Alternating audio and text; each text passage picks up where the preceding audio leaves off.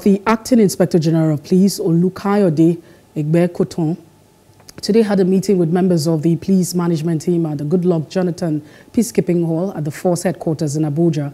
In his address, he acknowledged the proactive measures taken by the police force to prevent criminal activities within the nation rather than simply reacting to them. The Acting Inspector General of Police also made a significant promise to enhance the welfare of police officers, underscoring his unwavering dedication to fostering improved collaboration between the police force and other esteemed security agencies. Our nation faces an array of complex security challenges that demand our unwavering commitment and resolve.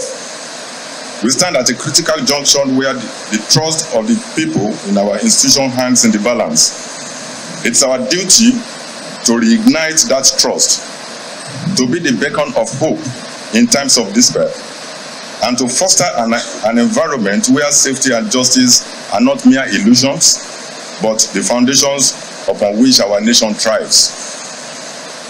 One of the foremost thrusts of my administration will be to upholding the sanctity of our legal framework with a view to standardizing the policing profession vis-a-vis driving a transformative agenda, embracing the principles of transparency, accountability, and professionalism, while upholding the rights and welfare of both our officers and communities we serve.